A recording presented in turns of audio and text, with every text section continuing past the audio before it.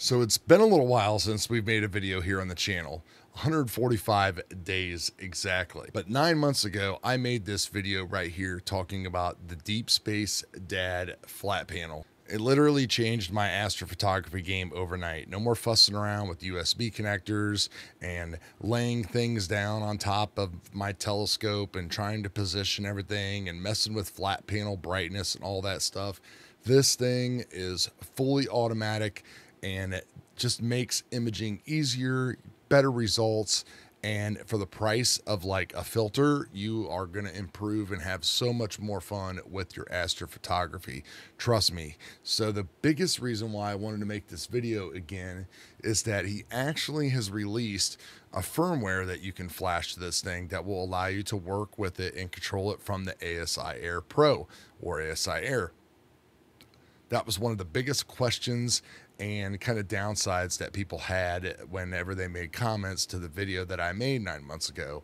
Now, one of the other things that they commented about was the fact that, hey, like, you know, these are available for order in England and stuff, but like a lot of people were kind of like reserved as far as buying from an overseas independent guy.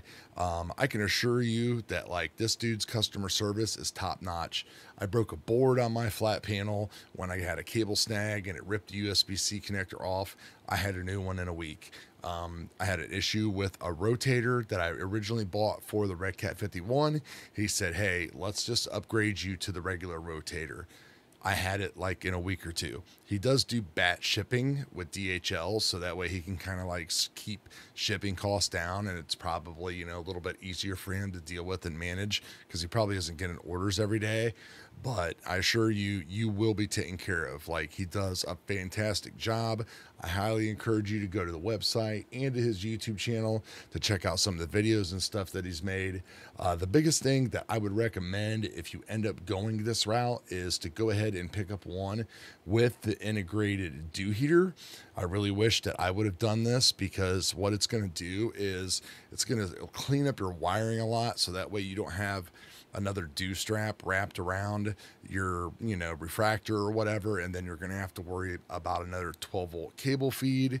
And when you start adding extra accessories like this, you know, USB ports and things like power start to become a premium. And if you're like an ASIAir customer, you know, you're going to be limited. You don't want to like have to go into the route and start adding stuff.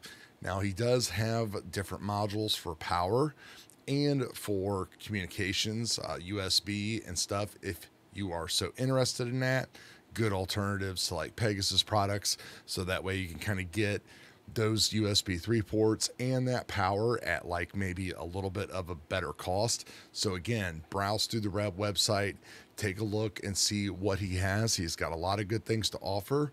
When I get my gear, and I'm starting to get that itch again, or I wouldn't have made this video. I just updated PIXINSIGHT, so we're thinking things are kind of clicking up here.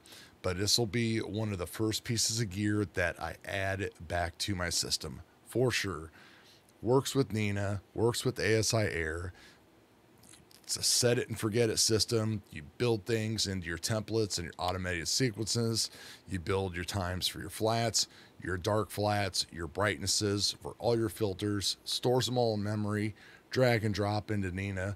Done. Super easy and simple. So hopefully this will help some of you guys out and maybe get you over that hump if you were thinking about this, or if you didn't know, now you do. Tell all your friends. ASIAir automatic flat panel, ready to go. Appreciate all you guys for sticking around. Peace.